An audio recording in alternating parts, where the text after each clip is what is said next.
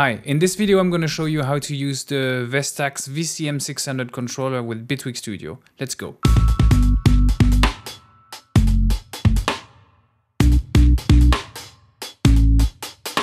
Welcome to Mathieu's Bitwig Tutorials. I'm your host Mathieu, and in this video series I'm giving you tips and tricks so you can get better at using Bitwig Studio. Today's video is about my custom script for the VCM-600 controller.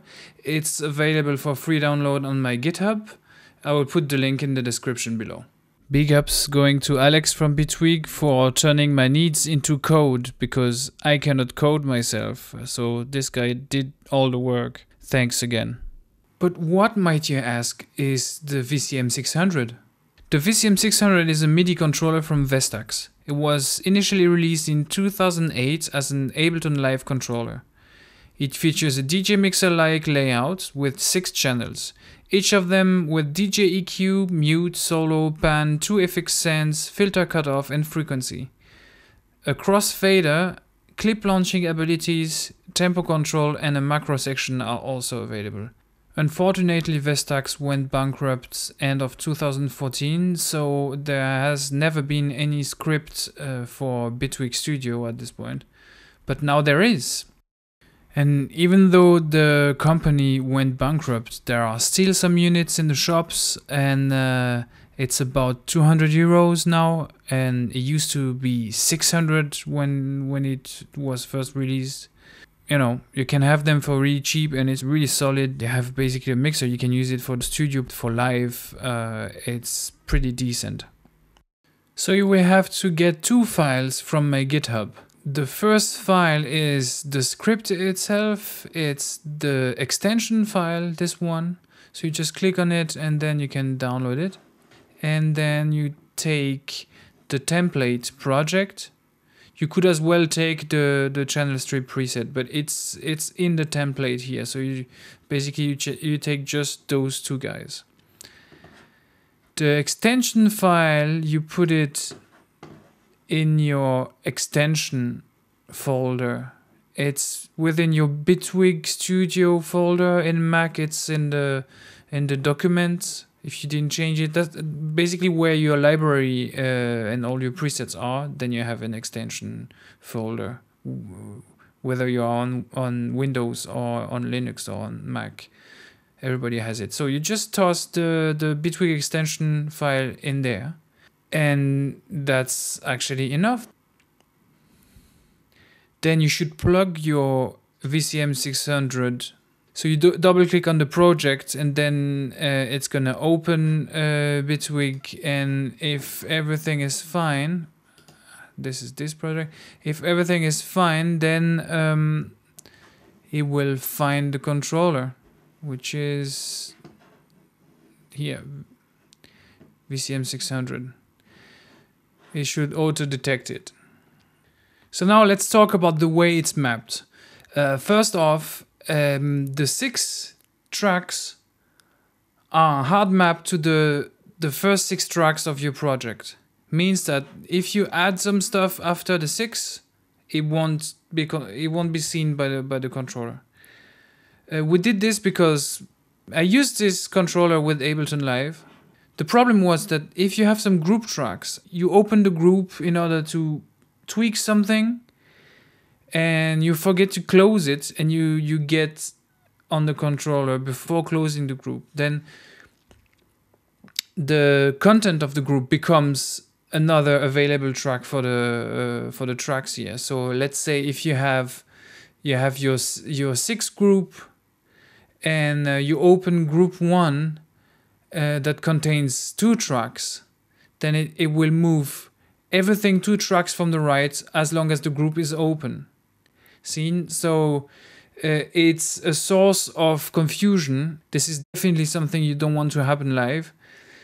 So with Alex, we decided to make it like this, that only the 6 first track of the project are available to control on the controller, meaning that you should keep those 6 tracks as buses where you route everything else.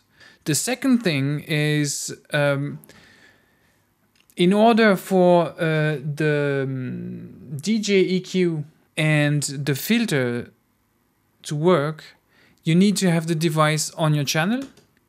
So there is a device already on this template. You should right away right click on it and save preset to library, so you can access this preset from any other project. That said, this is just an FX layer with an DJ EQ and the filter inside.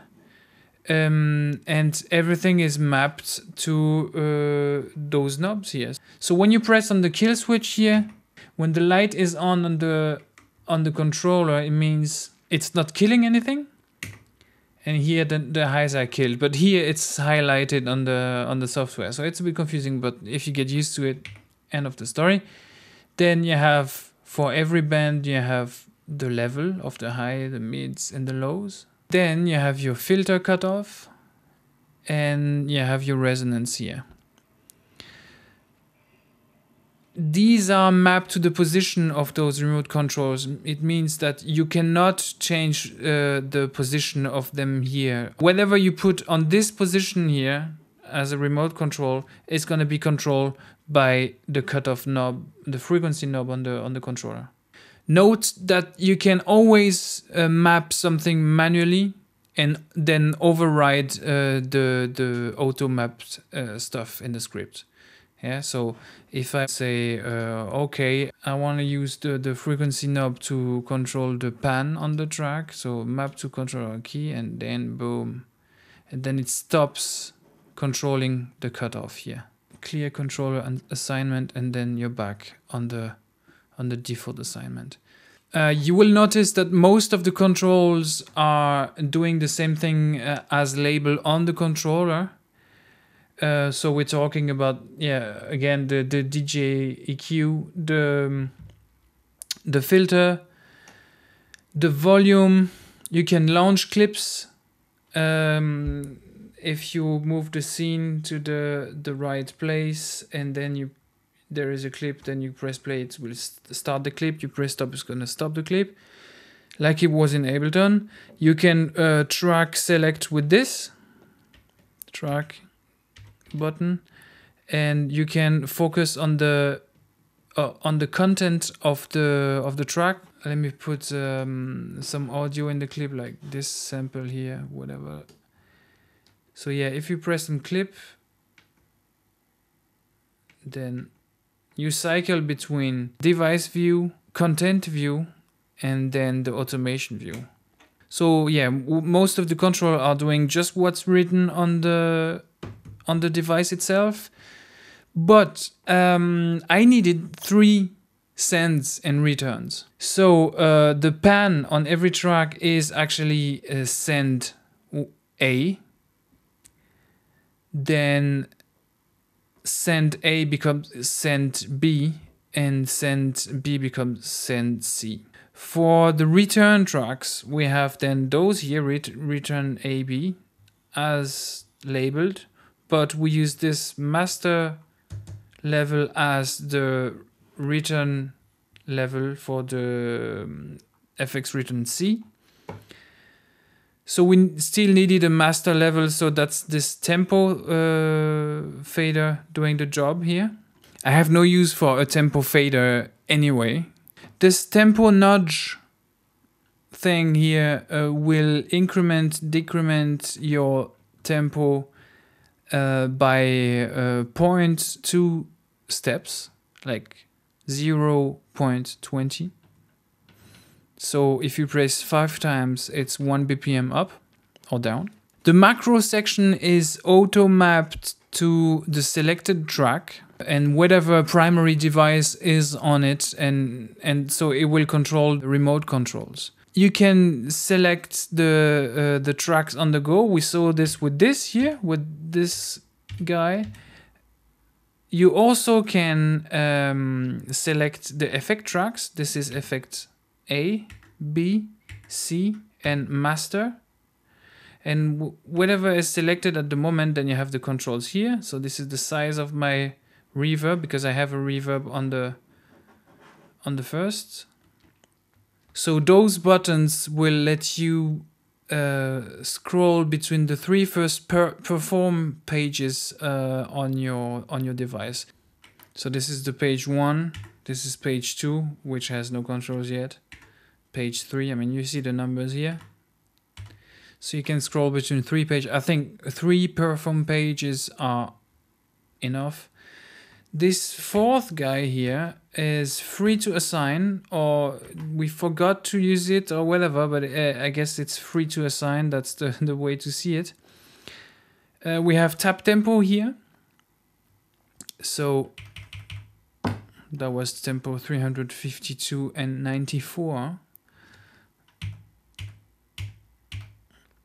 So you can tap your tempo. The crossfader, you have to assign it to A or B, you know, so you can have, you see it moving here. And yeah, there is a button on each track that is called crossfader assign, and it's not implemented, so you have an extra button you can use to turn stuff on and off on every track. And this pan knob here over the former master channel that is now our FX return C is also free to assign.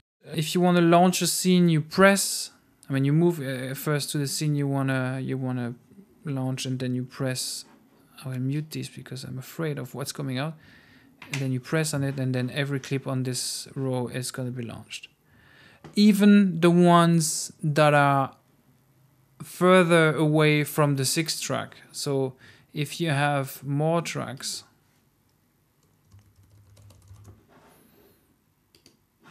and you have clips on it, of course, when you launch the scene, those guys get launched too.